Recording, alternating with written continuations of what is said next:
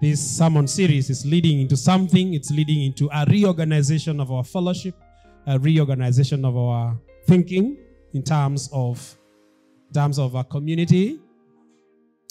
And not just to do church for the sake of doing church. I'm this kind of a guy who doesn't follow the flow of the culture of law. The church has its own culture in our country, in the continent. Church has got its own culture, and everybody follows that culture. You start a few people, you grow, you become many, and you start fundraising to build a big hall.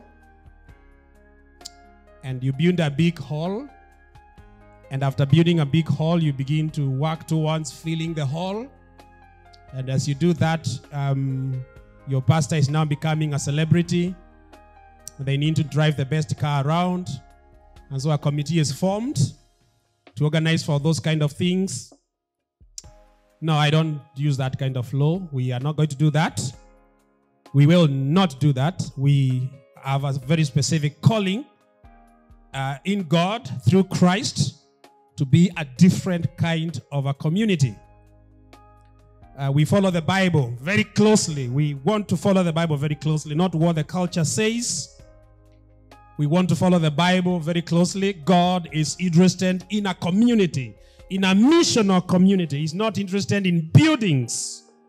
He's not interested in what kind of car you drive. He's not interested in the kind of house you live. He's not interested in those things. You can get one if you want. Go ahead and get one. But God is not interested in those things. Neither do those things show that you have the presence of God with you. They don't. Not even a single bit. They don't. And we know that because we are surrounded by people who carry and have those things, but they are pagans. They are pagans. We know that. They have everything, but they have pagans. We know that there are churches with the best buildings possible all over the place in the world, but there is no Christ in those churches. We know that. We know that. We know that some of the best cathedrals in the world are now converting to museums. Why build another one? Why build another one? They are now converting into museums. Why build another one? Why? There's no reason. Build God's people. That's it. That's it. Build God's people. We have just read John chapter 16 and chapter 17. What a beautiful picture there of the people of God.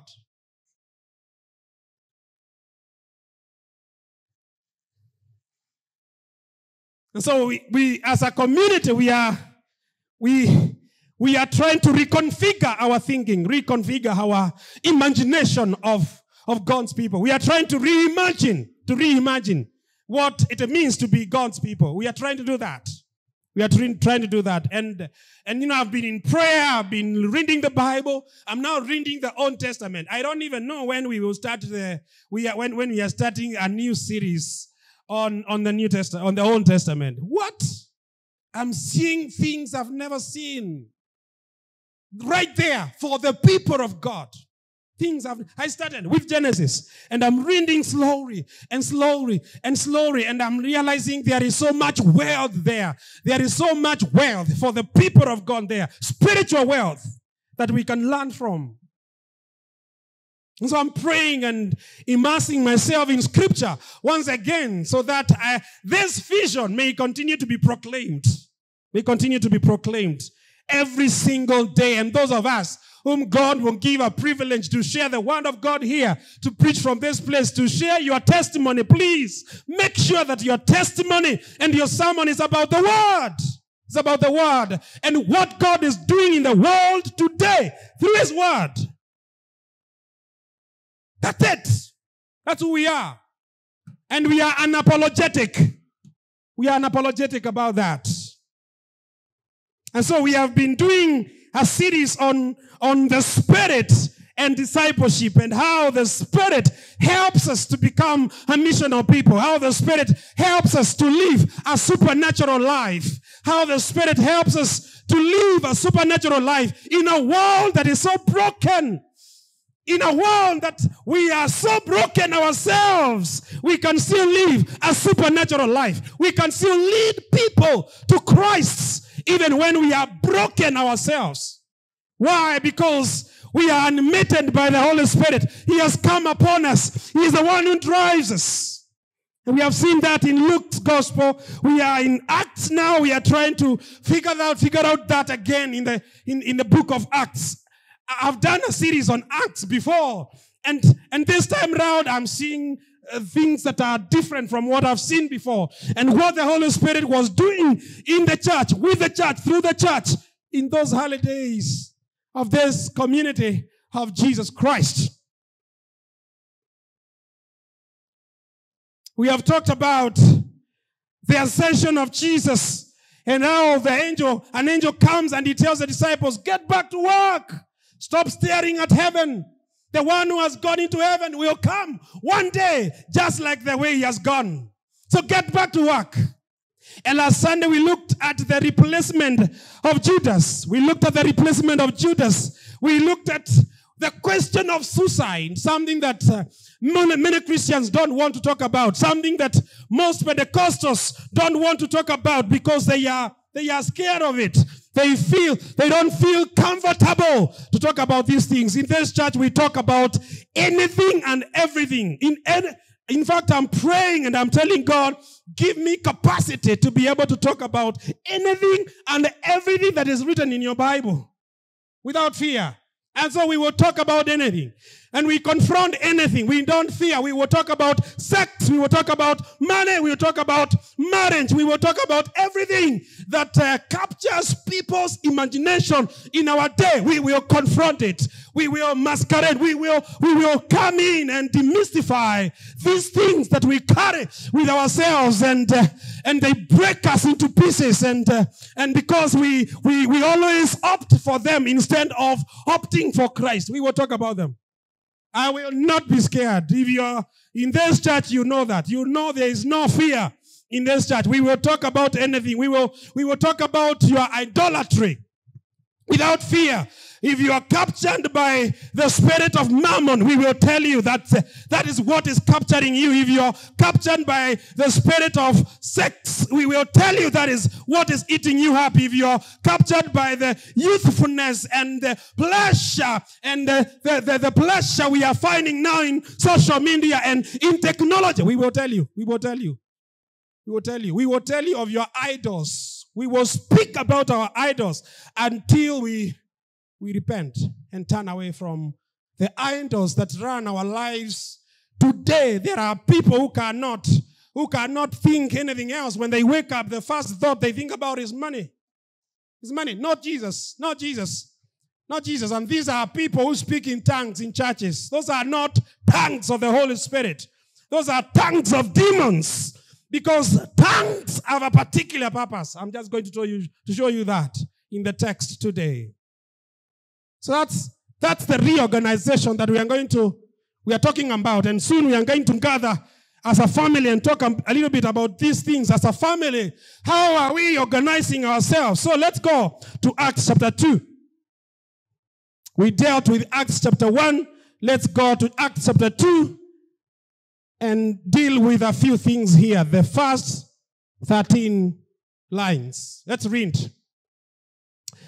Now, when the day of Pentecost had come, they were all together in one place.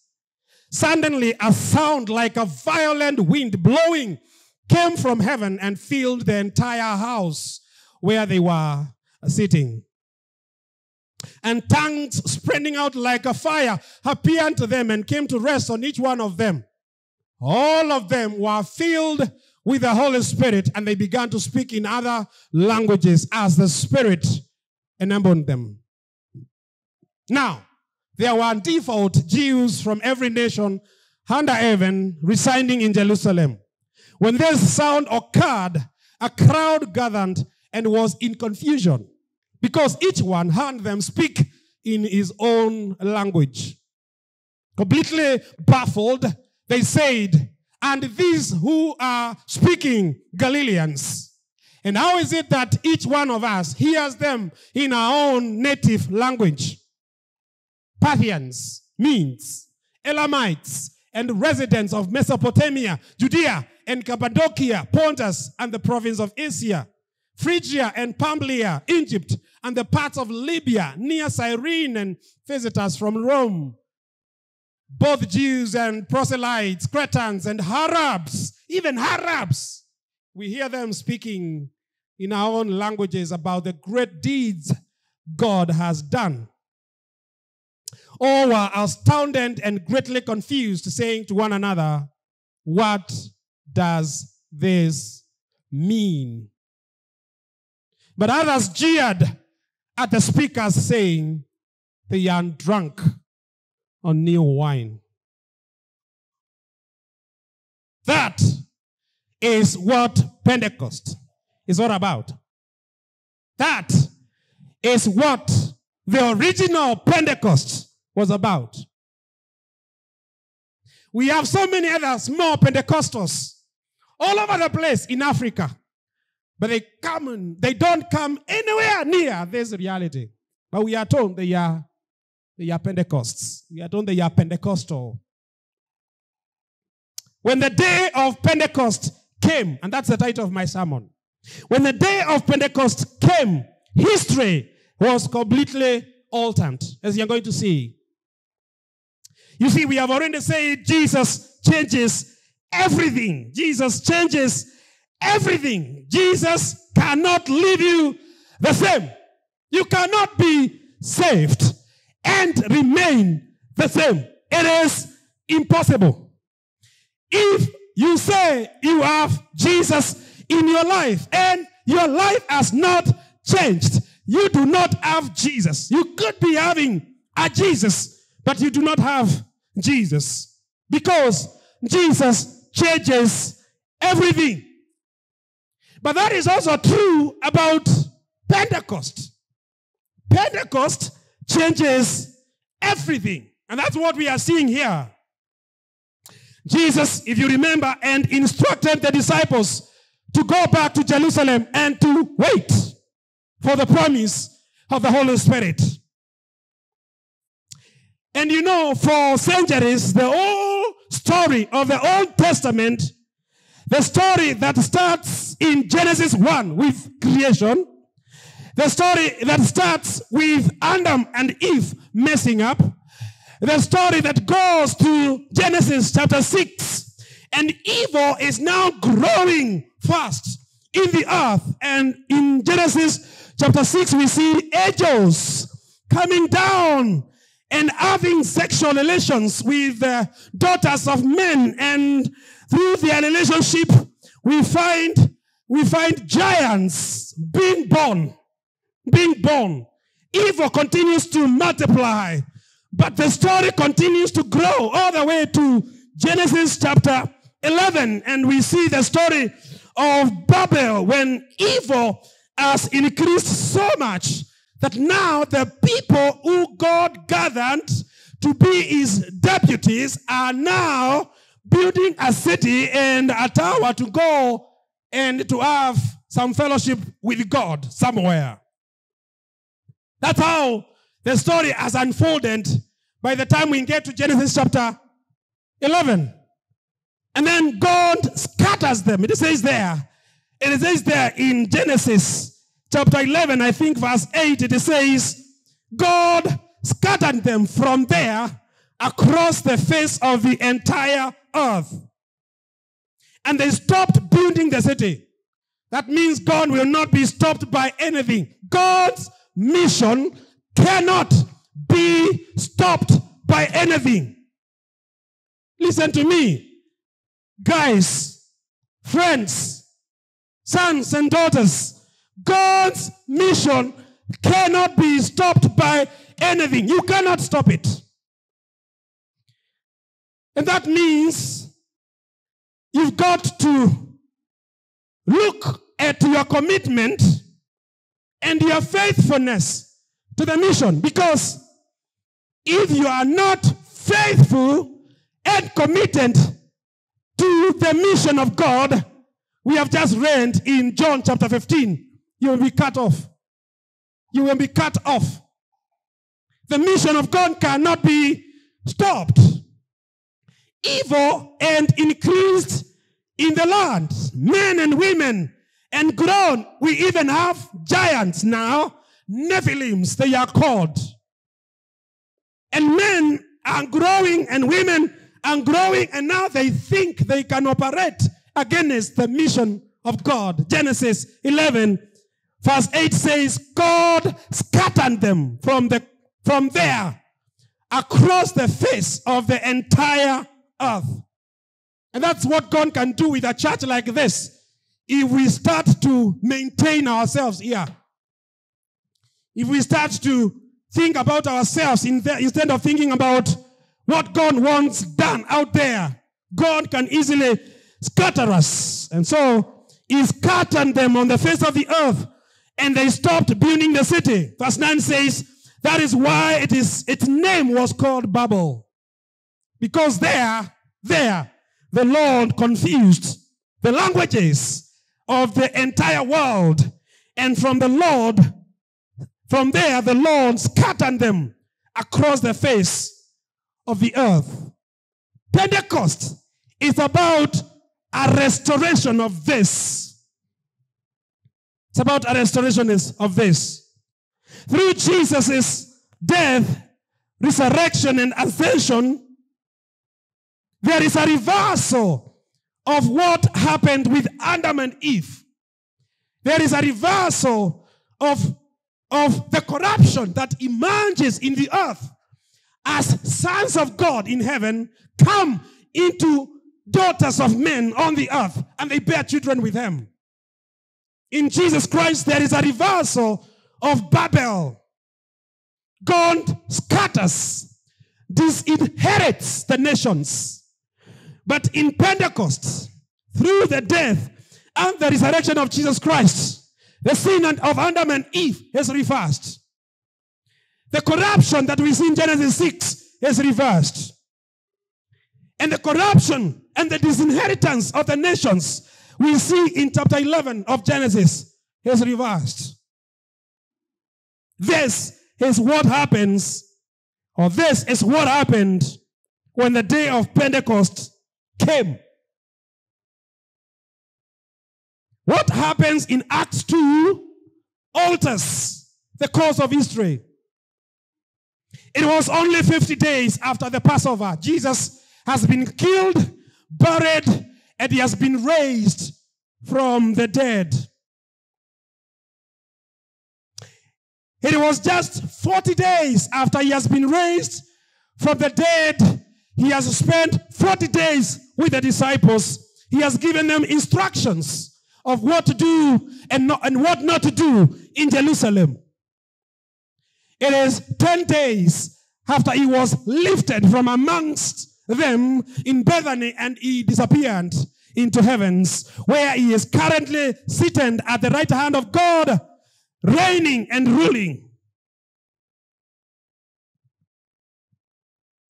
And the small group of 120 were in prayer, waiting in the upper room in Jerusalem. 50 days after his death and resurrection. 10 days after he has been taken away from them and give them instructions on what to do.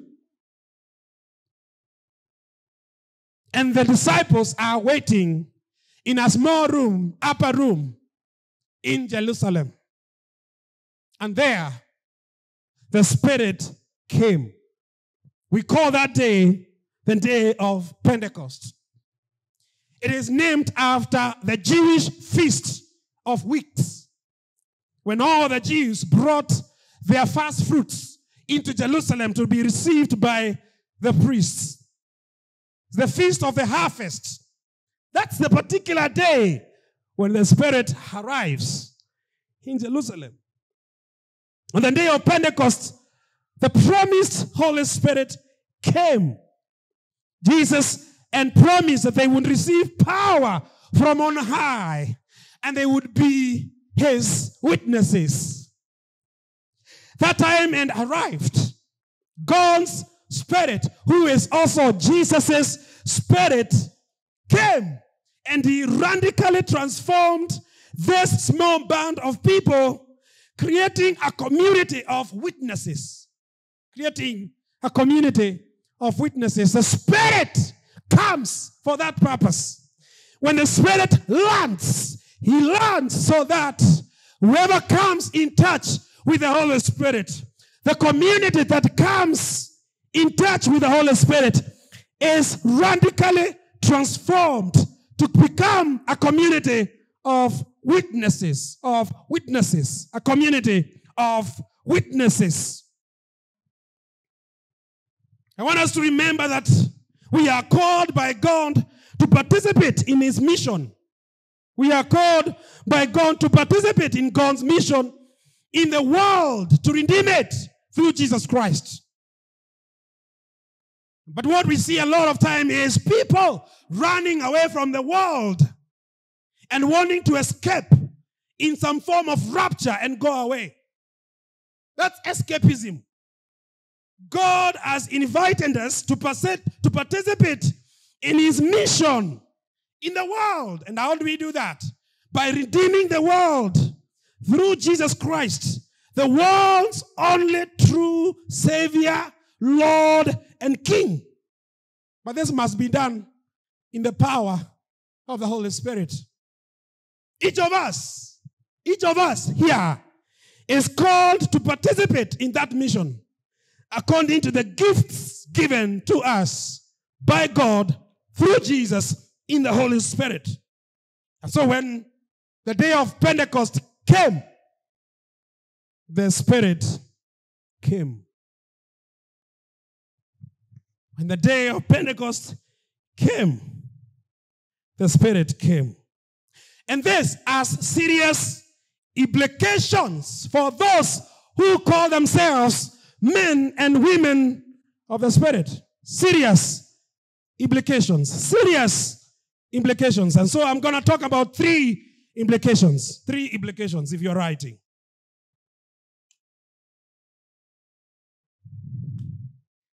Three implications. Three implications of being filled with the Spirit. Three implications of being a Pentecost believer. I will not say a Pentecostal believer because that word means something else in our world today. I'm talking about three implications of being a Pentecost believer. To be a Pentecost believer is to exist together. To be a Pentecost believer is to live together. Is to live together. Look at verse 1. At verse 1 of chapter 2. When the day of Pentecost arrived, they were all together in one place. Look at those words. Look at those words. You know, these are inspired words.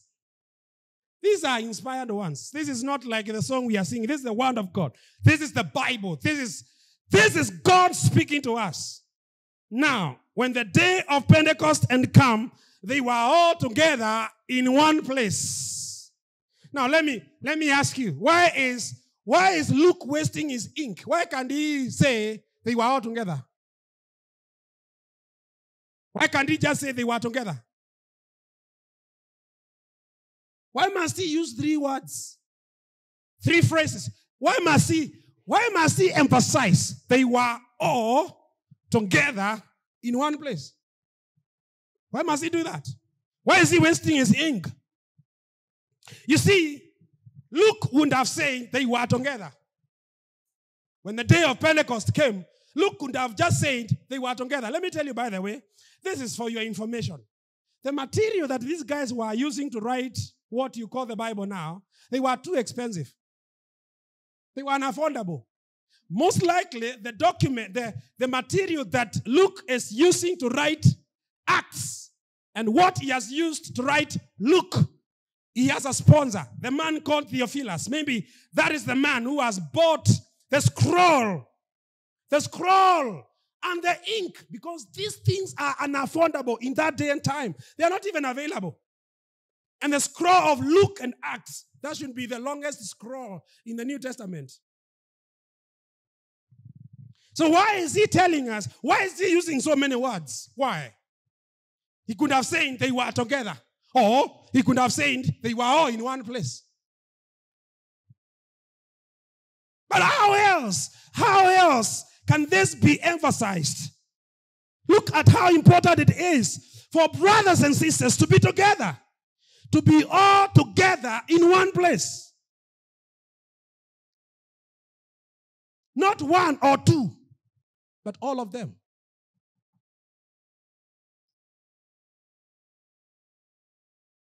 Not just together in the spirit, but in one place. All of them. So Peter is not in the northern side of Jerusalem, and Bartholomew on the other side, on the southern, and James and John on the east, and Matthew on the west. No, they are all together in one place. All together in one place. And then the Spirit came. There are implications here. Serious implications here. We have a church today, in today's world, that doesn't understand these things. Doesn't understand this economics. Doesn't understand what God is doing. We have a church that is not interested in the economy and in the technology that God uses to spread the gospel. We have a church where men and women are just interested with their needs. I go to church for God to touch me. To touch me. And it has got nothing to do with God's mission. They were there, all of them, present. They continued in prayer, in one mind, present, all of them, the men, the 12 of them, and the women. They were there. They were present. Tell your neighbor, they were present. Please, please, please, tell them again. They were present. Yeah. When the day of Pentecost came, they were all together in one place. 120 of them. The 12 and the women. Yes, marginalized by the whole city. Yes, a minority. Judged by the religious leaders to be fanatics and people of divisions. Persecuted, mistreated, fearful. But Luke tells us they were all together in one place. Says your vision. Says your vision. Because this vision is radical. This is a radical vision. And you know what? Me, I think I've been praying. I've been praying and asking God, God, do you really want to help your people grow and become people who can be tools in your hands? And yeah, the answer is yes, yes, yes. But God keeps on saying, but they don't want my process. People don't want my process. They want help. They want my help, but they want to get my help in their own terms. He keeps saying that. He keeps saying that. They want me to give them a job, but they're not. That job is not about me. That job is about them.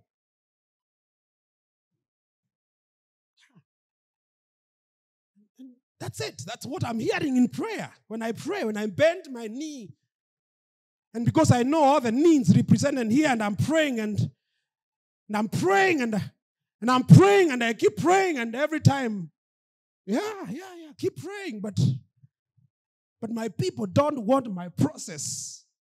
They want me to bless them, but they want me to bless them on their own terms, not on my terms.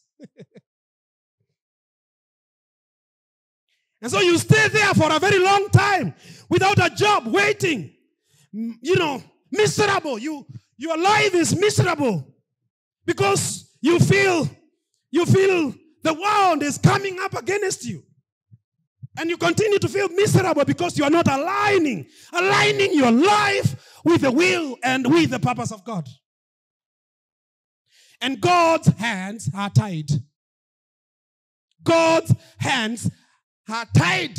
He can't do nothing because you are not in for the process. You want your own process. We are all together in one place, waiting for God. All together in one place, waiting for God, the Holy Spirit, to come. Now, Pastor, the Holy Spirit can come in my bedroom. Na kwa nini hauna? Kwa nini hauna? No, Pastor, the Holy Spirit can come upon me when I'm flying to Mombasa. Na kwa nini hajakuja? No, Pastor, the Holy Spirit can come upon me when I'm holidaying in Masai Mara. You know, the Holy Spirit can come upon me when I'm sleeping in my bed that I cannot wake up. Na kwa nini hajakuja? Akutoe kwa hiyo shida. All together in one place. It's the economy of God. It's the economy of God.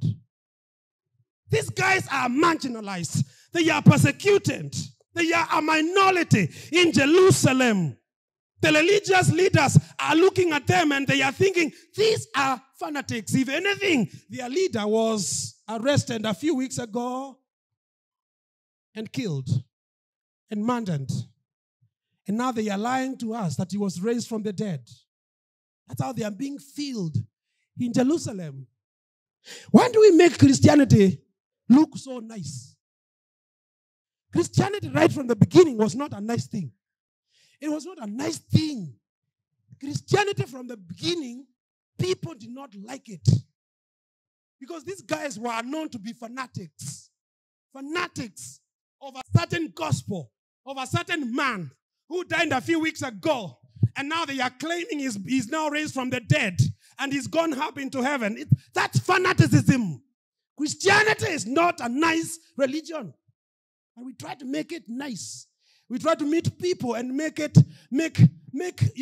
people want to hear Jesus.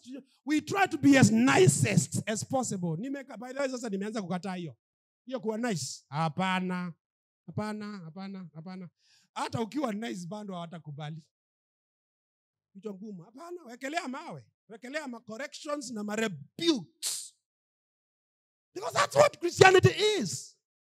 Ingine ni motivation. The gospel is they were all together in one place, waiting for the presence of the Holy Spirit, waiting for the power to come from on high. And there, they were utterly one. One, praying, having fellowship, being instructed, encouraged, emboldened, inexperienced, yes. Fearful, of course they were. But you know what? They waited.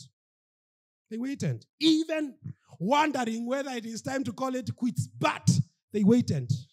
They waited. Ask your neighbor, what have you been waiting for? Okay, have a conversation. Have a conversation. Have a conversation. What have you been waiting for? What have you been waiting for? Oh, Pastor, I've been waiting for a job.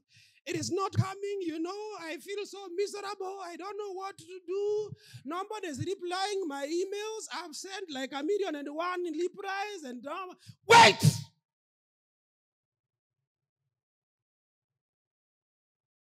And above everything else, can you wait for the Spirit? Don't wait for an employer. Wait for the Spirit. Stop waiting for a reply. Wait for the Spirit above everything else. Prepare your heart. Prepare your mind. Sanctify yourself. Clean your heart. Clean your mind. Wait for the power of the Holy Spirit. Stop waiting for an email. Stop waiting for an M-Pesa. The M-Pesa will come, but it will only come because you are waiting for something else, not the M-Pesa. You wait for the M-Pesa, you become miserable because nobody is sending. Nobody is sending. Nobody. You wait for email. Yeah, you wrote that application. You felt, wow, I qualify for this. I am the man. Ukaenda mlimani, ukatangaza, I am the man. May the employer never see any other email. May they see mine. That's how Pentecostals pray. Hapa, wagonjwa wa akili na moyo. May this email be the only one that will appear in that computer. I've heard those prayers. Instead of people waiting for the coming of the Holy Spirit, They are waiting for an email to come back to confirm, yes, come for the interview. And then it stays for 2 months. And nobody replies to you. And then you are in your bed. And you cannot wake up. Why? Oh, why are you not waking up? Because I'm disappointed. Why are you disappointed? Because the company did not send me an email, an invite, or because the company sent me a regret. Because you were waiting for the wrong thing.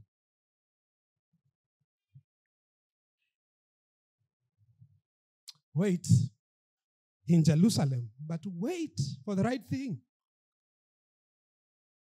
Don't wait for a husband. Wait for the Holy Spirit. He may as well come with a husband. Don't wait for a wife. Wait for the Holy Spirit. Prepare your heart and your mind. Fatten your life with the Holy Spirit, with the Word of God. Have the Word of God clean you so that the Spirit can have a place to come and dwell. And who knows, as He comes, He may come with those things that you are waiting for.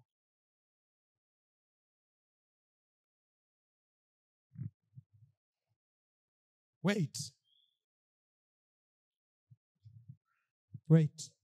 Pentecost believers and believers who wait. Pentecostal charismatic believers don't wait. They want it now, at this moment. Now and here. And that's why we make those kind of prayers. I claim Him now. I claim it now. I decree and declare I own that car. I own that house. And you're only 12. Again, sino ni ugonjwa hapa hivi. Ni ugonjwa. Ama kama mhubiri kama mimi, natangazia hapa hivi. Nasimama hapa natangazia hii section, na watangazia mtakuwa milionea, sema ye. Na huyu msichana amekaa hapa. Huyu atakuwa huyu. Huyu ni milionea nataka ama nataka kwenda shule. Unaona unjinga wa wahubiri.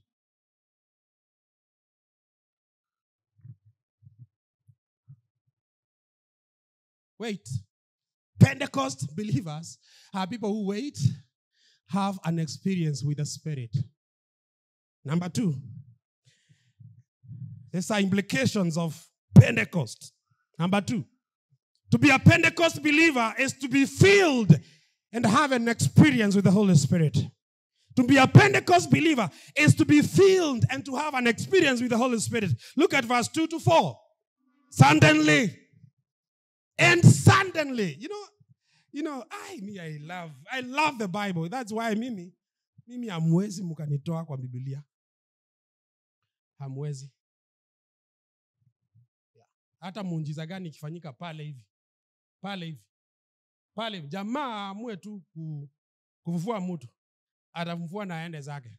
Kama God hayuko present, siko. As they waited, suddenly.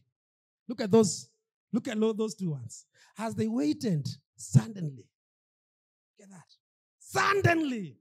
Because that's how God answers our prayers.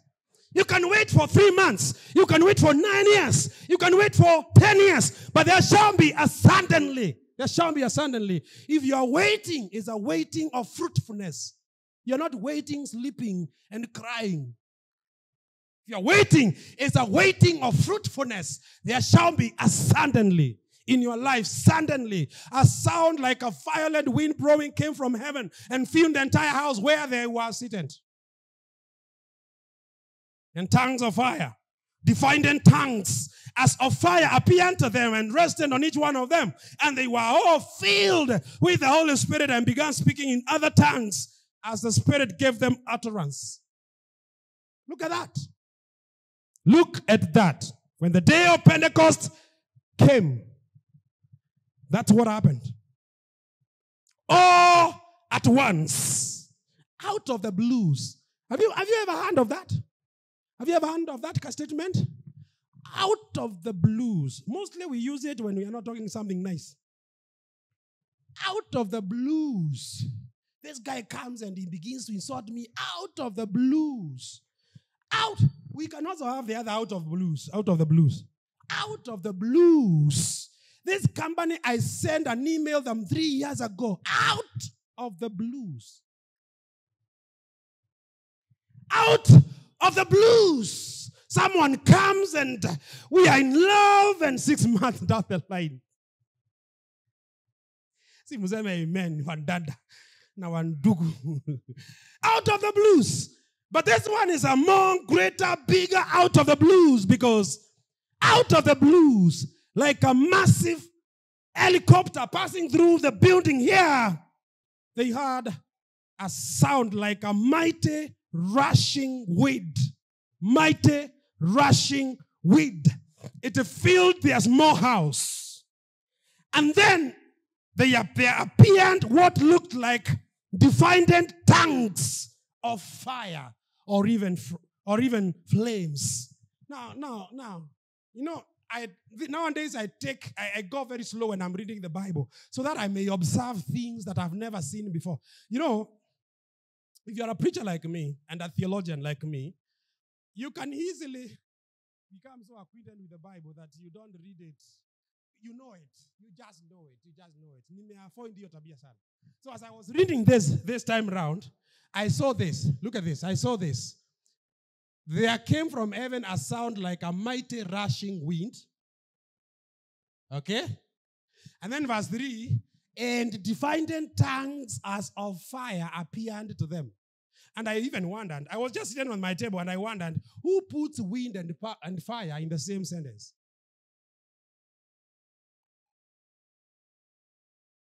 Who puts mighty rushing wind and fire on the same sentence? This is dangerous. Something dangerous was happening in Jerusalem that morning. It says it's before 9 a.m. But something dangerous. Something, here in Kenya, we do not have a problem with forest fires. So many of you will not know, but at least you might have seen one on the news. We lived in Cape Town. Goodness me. And when it is summer, and there's so much wind on the mountains, and those trees are rubbing against one another, or even a smoker passes by and throws something into the forest, and then that fire is lit. That's fire you cannot stop. You have seen that on TV. You must. Australia and the US, especially Australia, is known for fires that go for months and they cannot be stopped. Why? Because there is rushing wind and there is fire. Something dangerous is happening in Jerusalem on that morning of the Pentecost.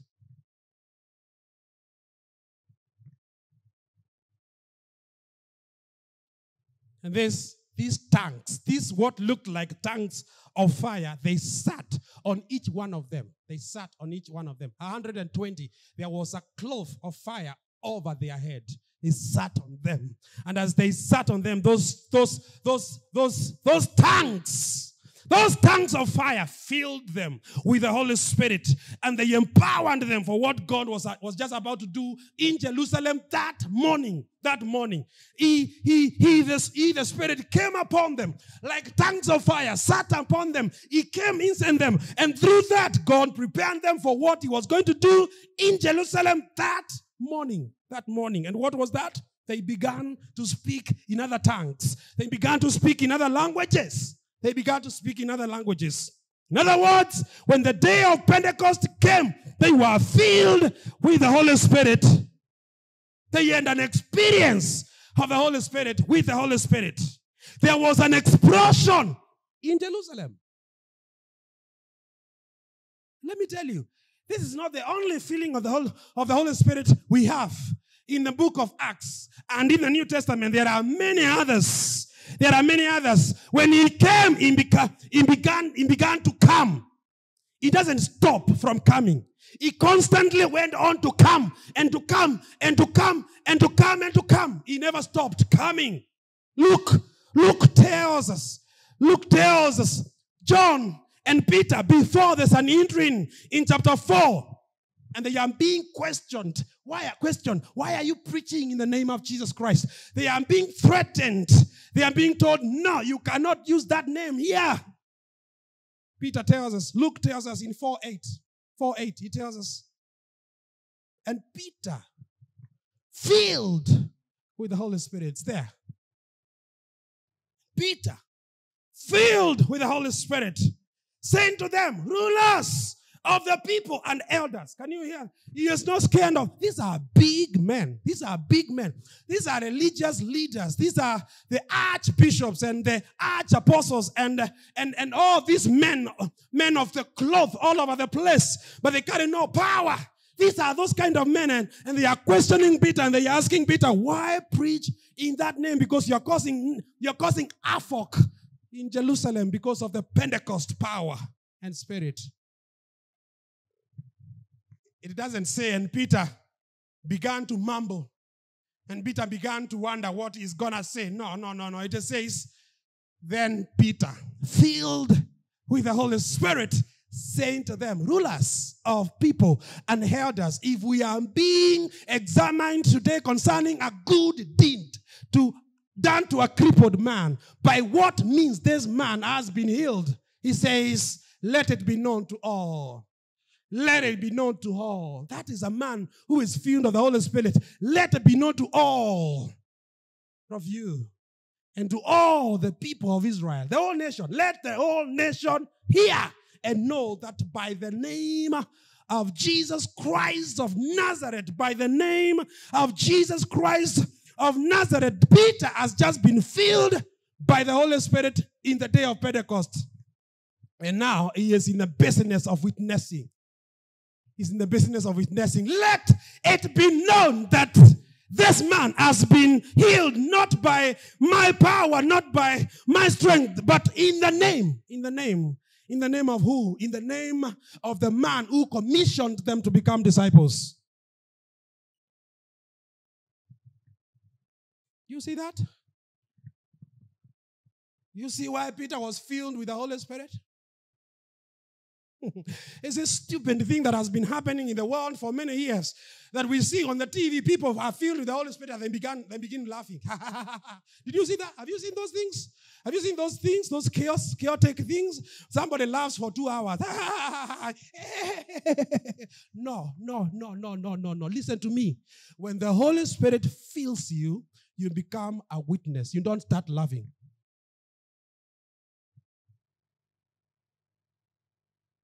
Then they are threatened not to preach again in the name of Jesus Christ. Then they go into prayer. They go into prayer. Prayer and the Holy Spirit. Those two things. Let me tell you, people. Me, I love you so much. But let me tell you that if you think you can bear and carry the Holy Spirit without prayer in your life, you are lying. In fact, those tongues you have, if they are not birthed from a place of prayer, they are fake. They are not true. They are threatened. And then they go into prayer. And they pray for boldness. They pray for boldness to continue to preach in a place where they have been threatened. Verse 31 says, of chapter 4 says, and when they had prayed, the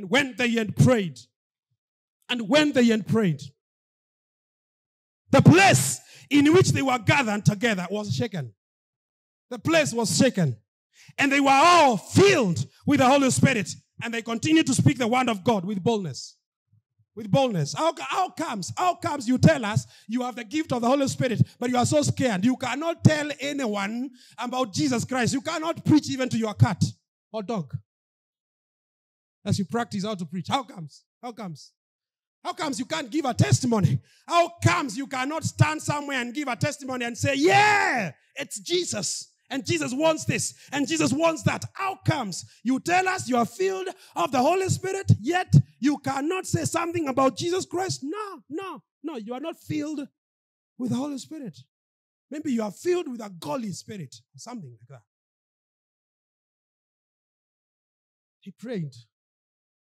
They prayed, and as they prayed, the place was shaken, and they were filled with the Holy Spirit. And you know what? They continued. They did not start loving. They continued to speak the word with boldness.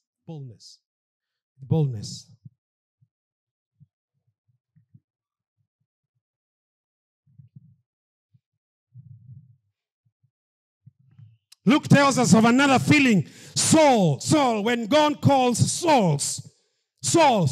when God calls Saul, he is filled of the Holy Spirit.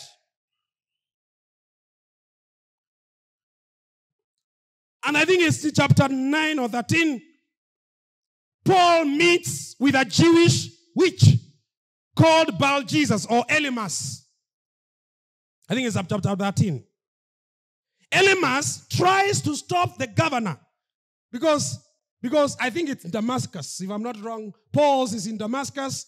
The governor, Sergius Paulus, wants to hear the gospel. That's why he invites Paul. There you go. You got it. He was with the proconsul Sergius Paulus, a man of intelligence, who summoned Barnabas and Saul and sought to hear the word of God. But Elymas, can you say Elymas? Yeah. But Elymas, the magician, that's a witch. For that is the meaning of his name. Opposed them, seeking to turn the proconsul away from the faith. But Saul, so that was but Elymas. Now we have but Saul. Yeah, I want some but Sauls here in this place.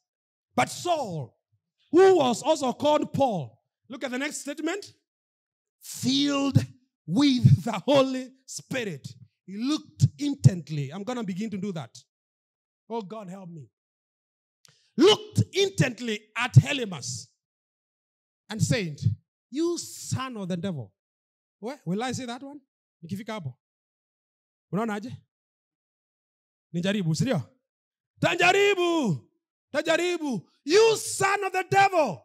You enemy of all righteousness, full of deceit and villainy. Will you not stop making crooked the straight paths of the Lord? And then he pronounces a judgment. He says, and now, behold, the hand of the Lord is upon you, and you will be blind and unable to see the sun for a time. Immediately, mist and darkness fell upon Elymas, and he went about seeking people to lead him by the hand. That's what happens when the Spirit fills you and there is opposition. You cause havoc. The Pentecost is about violence, but spiritual violence. Spiritual violence. That's why it is described with violent language. That's what Pentecost is about. Pentecost is about God bringing in the nations. I will say something about that in a moment. And nations cannot come softly. They cannot come softly. Nations, the Akikuyus and the Luos and the Kambas and the Luyas, and they cannot just come softly. They need some power. Let me tell you, you cannot preach in some places unless there is God's power of the Holy Spirit upon you. You can't. When I was young, immediately after high school, and I was so bad, and I preached in our village for about 6 months. And they tried all they could using witches. And my village was backward completely. No water, no nothing, no food. When there is famine, that was where famine was found. And I got saved in high school in my second year, and I came back home and I began to preach, and it was crazy preaching, crazy. Kupambana na wazee ambao wamebeba urogi na uchawi.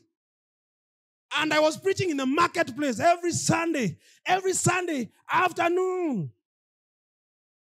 And it's confronting a witch after another. I would wake up from my small grass-thatched house. That was my house.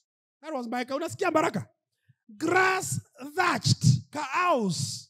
Huku chini na huku juu.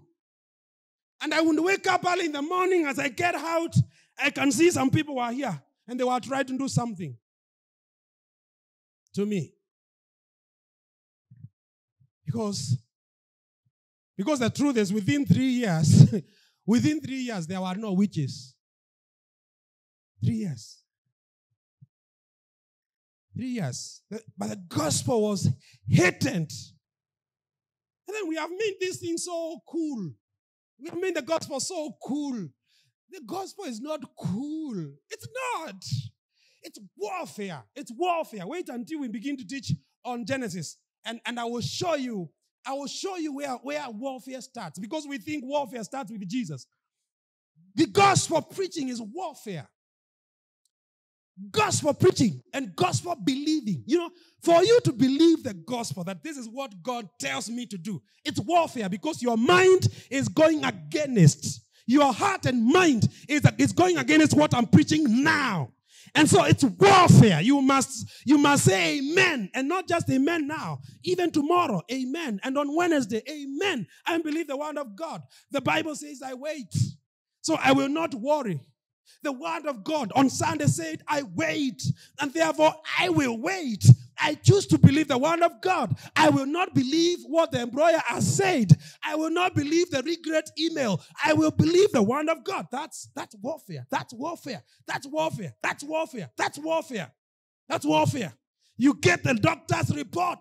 You get the doctor's report. You go back home and continue waging warfare against what you have heard. Your organs, they are not functioning. Your mind is going crazy, and your legs and your womb and your stomach and your lungs and your heart. All these reports. It's warfare. It's warfare. It's warfare. It's warfare. It's warfare. And I'm here to teach you warfare. Because the Bible is about warfare right from Genesis chapter 3. Chapter 6, chapter 12, Joshua. The whole book of Joshua is fighting and fighting. And who are these people being fought? The Hittites, the Jebusites, the Hites. And there are like 7 of those Hites in Joshua, in Deuteronomy, in Joshua. It's warfare. It's warfare. It's warfare. Every sign. When your mind is getting sick, and you're no longer believing the gospel, it's warfare. You stand up. You pronounce the word of God against what is happening in your mind. Don't sleep. Don't sleep. Don't sleep. Wake up. Wake up. Wake up. Let me tell you, because young people in our day and time I think are beat more than us, older people. Young people, skizeni. You are more beat than older people like us. We are the ones who are supposed to be beat by the world. But many of you are so beat. So beat. So beat. And the things that are beating you are so small. A text too from the boyfriend. I don't like you anymore. Nakufa. Hatukuoni church for 2 weeks. Umepigia kila mtu simu, umemwambia ninakufa, niko hapa, ninalia. Because a boyfriend said, I don't like you anymore. You don't have muscles. You are useless. You can't help your life. You can't help your life. You can't help. What if it happens in a marriage? And your husband comes and he tells you, you know what? I want a divorce. What will you do? If you are crying and dying when it's a boyfriend, and now it's a marriage, and your husband who comes one of the days with a nice girl, and he tells you, you know what? Pack and leave. What will you do? What do you do? Those are things that happen here on the earth. They don't happen in heaven. They happen here on the earth. Those are not movies. I'm telling you things that happen. What will you do? What will you do? Life is warfare, guys. You've got to fight. You've got to wear garments of fighting and warfare. Hii kulalalala mtu anasikia mimi nimeisha, mimi kazi zina, mimi kamshahara ni kandogo, mimi nalalanga tu hata sina kitu. I don't know who will help you. It's not your mother, it's not your father. Wachana na wazazi. Amuka, wacha kupigia wazazi simu. Nitumie kitu. Hapana, amuka. Do something about your life. It's warfare. That's life. That's what life is about. And I've been to serious situations in my life. And I keep going. And many of you will know that. I keep going. I'm not praising myself. But let me tell you this. I have learned from when I am very young. I learned from high school days when I used to preach in the village. I learned for me to survive and for me to be able to live, I must wear garments of warfare. Garments of warfare. Because everything is against that. Let's not do church just the way church has been done. Nice songs. Hallelujah. Praise the Lord. Do you what? No. It's warfare. It's warfare. It's warfare. It's warfare. Demons are small things. Demons are not big things. There are things called principalities and powers. Those are bigger. Those are greater. And those principalities and powers have got to do with your mind. Forget about demon. A demon comes to give you sickness or something like that. To harass you. That's what you see in Jesus in the Gospels. A demon will come to harass you. And cause pain, kicha, and those kind of things. That is small time. There are other things called principalities and powers. These are gods. These are territorial rulers. These are the spirits that rule our mind.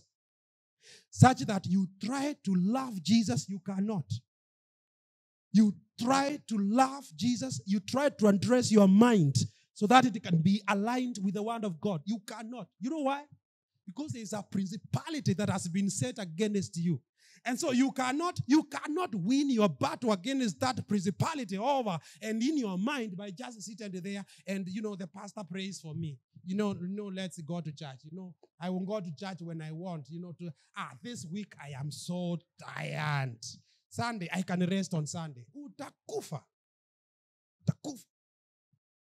Shetani anakukalia hivi, kukukalia. Because even coming for a corporate gathering like this, it's warfare. It's warfare. It's warfare because the thing that happens here on a Sunday morning cannot happen in your bedroom. Cannot happen in your house. It can't. It's warfare. And so if you cannot see it as a warfare and wake up early in the morning at 6 a.m. to begin to prepare your heart, prepare your mind, and just be ready for the Holy Spirit to work. If you can't do that, you will come here and you go back the way you came. There's nothing happening. There's nothing happening. Yeah, I'm telling you and I'm giving you, these are skills.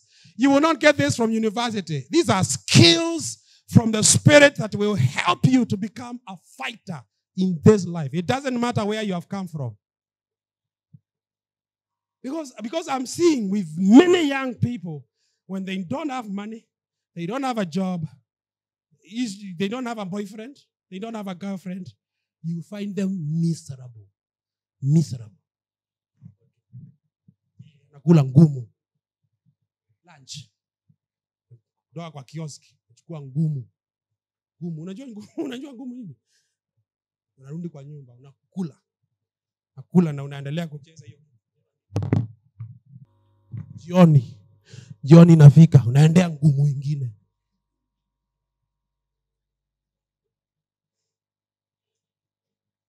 Umekaliwa vibaya. Umekaliwa vibaya. Nasikiza, nyinyi ndio mtasaidia hao vijana. Nyinyi vijana mko hapo, muamuke. Ndio maana naongea ndio hizi vitu, kunjazwa na Roho Mtakatifu. Muamuke tuende tusaidie hao vijana. Na wamejaa hapa Thika. Hii Thika wamejaa hapa MKU, KMTC na hizi colleges zimejaa hapa. Wamejaa hapa. Juzi nimepitia town usiku. Wasichana wananisimamisha hivi. Wanataka mumbaba. Tumefaa tunguo tumefika hapa. Natafuta sponsor.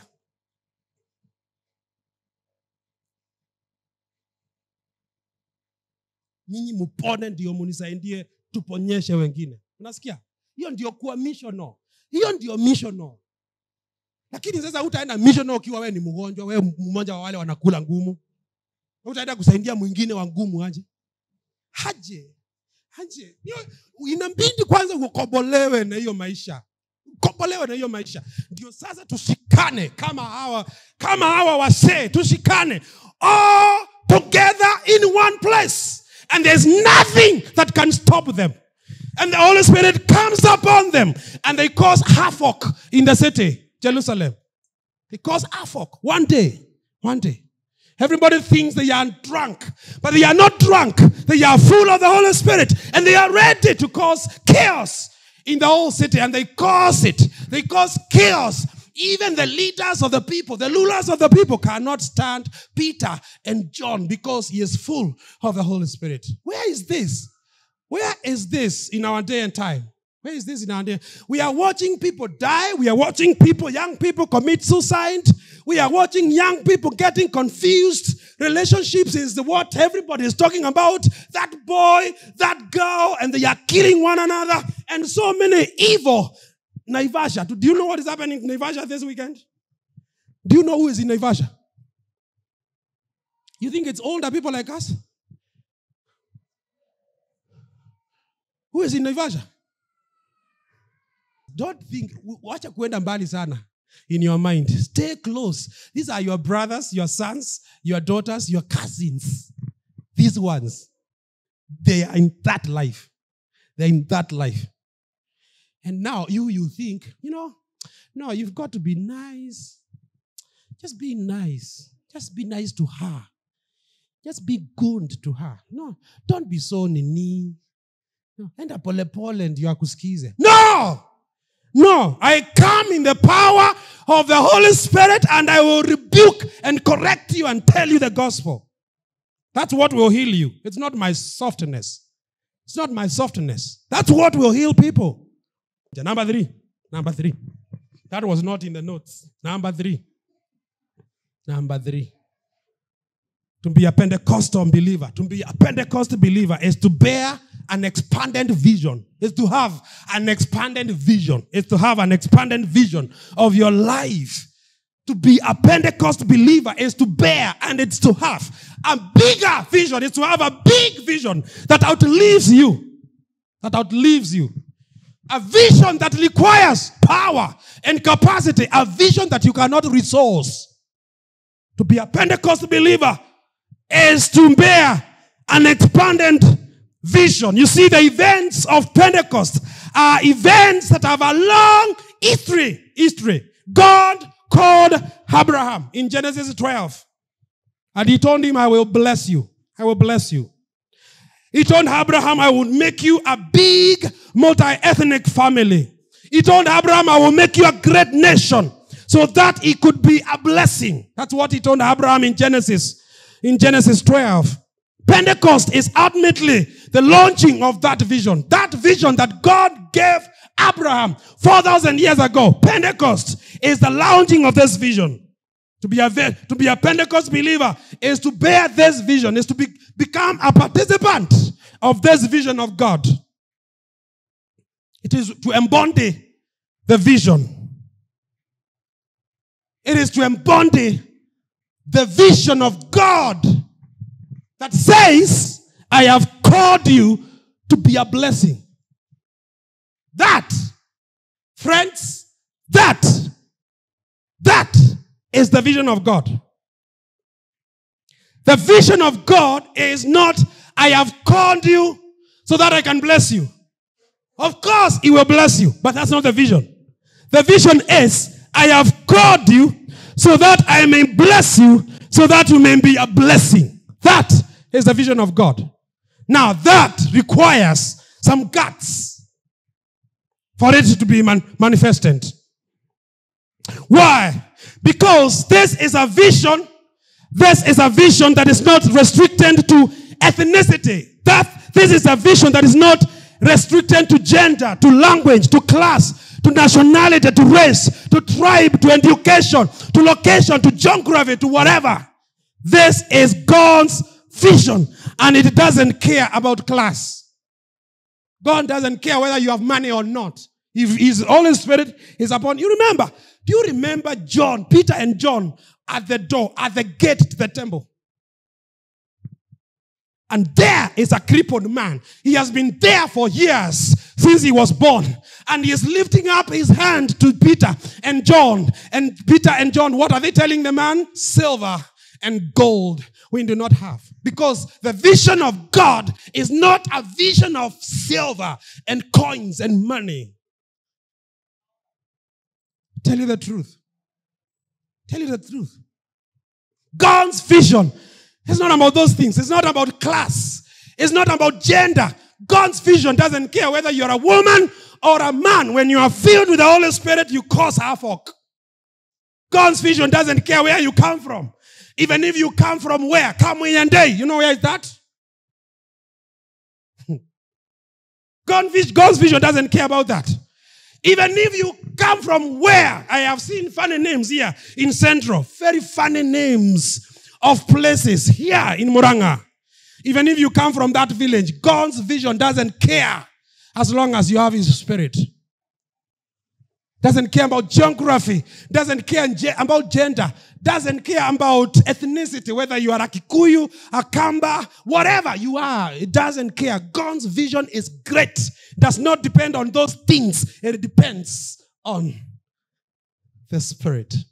Just have Him, and you will see how things begin to happen in your life. Must have an expanded vision, an expanded vision.